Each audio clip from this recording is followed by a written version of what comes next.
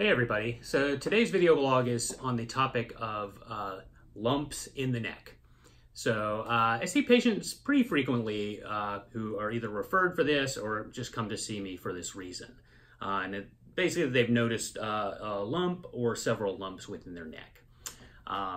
And I would say probably for the majority of people with this problem, at least if they're not actively saying it, I think people are worried that they have cancer in their neck or some sort of terrible problem.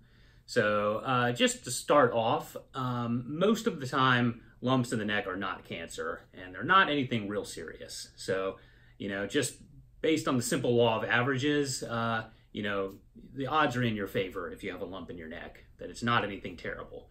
But it's certainly something that warrants, evaluation and looking into a little bit further sometimes. So, I guess the first question is what are the possibilities for what this lump is? And really there's kind of a laundry list of things. I'd say the most common is that the lump in the neck is a swollen lymph node. And the reason for that is every one of us has dozens of lymph nodes in both sides of the neck. So it's not at all uncommon that one of these lymph nodes becomes swollen. This can happen because of infection or allergies or a number of reasons. And that's because lymph nodes are supposed to swell up in response to infection. They're part of the body's immune system and they help to fight infections.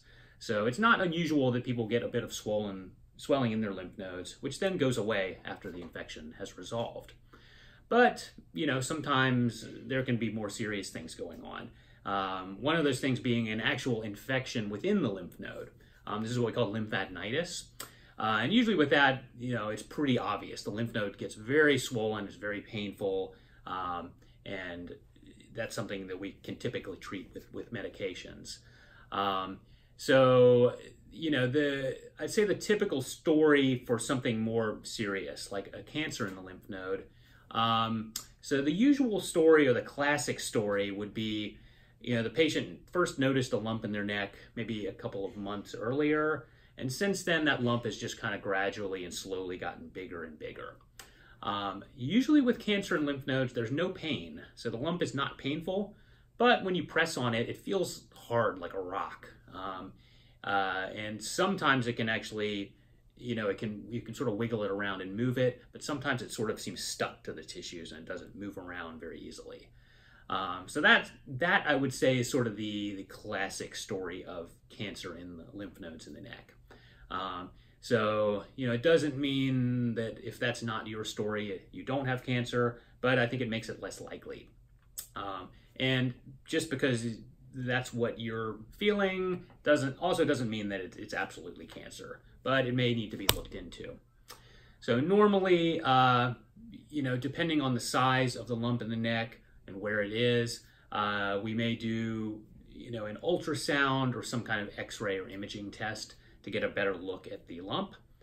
And based on that, we sometimes will recommend a needle biopsy where some cells are collected out of the lump to try and see what it is. And then based on all of that, we can go from there in terms of treatment or just watching it until it gets better. So anyway, it's a very broad topic, but I hope that kind of scratches the surface and at least gives some answers to some of the more pressing questions that I see with this problem. So if you have a lump in your neck or you're concerned about that, I'm happy to see you and look into that further. I hope you guys have a great day and we'll see you in the next one.